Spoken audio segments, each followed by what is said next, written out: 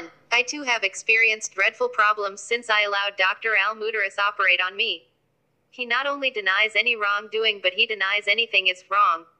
The opinions of other surgeons, physiotherapists, doctors and the indisputable evidence of scans and nerve conduction studies mean nothing to him. I now have to live with more pain and long-term disability than I did before his surgery, but I also have the added burdens on frustration, anger and resentment. If the stories Dr. Almuderis tells is true, he must surely know how powerful these reactions are. I have had further surgery since, not by him, and that has helped somewhat, but it has come at great financial and personal cost.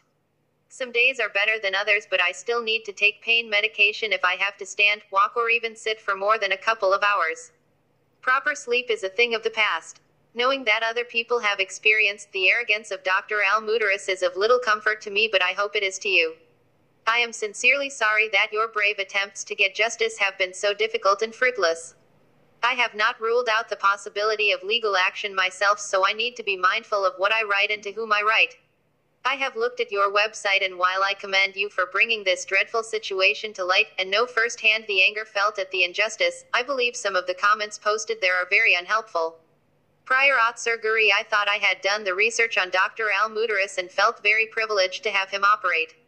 Now I realize I was responding to his gift of the gab, and to the publicity he has engineered. I cringe every time I see his smirky face in the media. So too do family, friends and my healthcare workers. Good doctors don't spend their time self-promoting because they are too busy being good doctors, and they don't need to anyway. Ethical doctors at least admit to problems and mistakes, or at very least use the term complications. Dr. Almuderis, in my experience, is neither good or ethical. He literally operates on arrogance and pride. He will one day bring himself unstuck if someone else doesn't do it first. Good luck with your endeavors and your recovery. Name withheld, but we have communicated previously and you have me permission to publish this email on your website as a warning to others.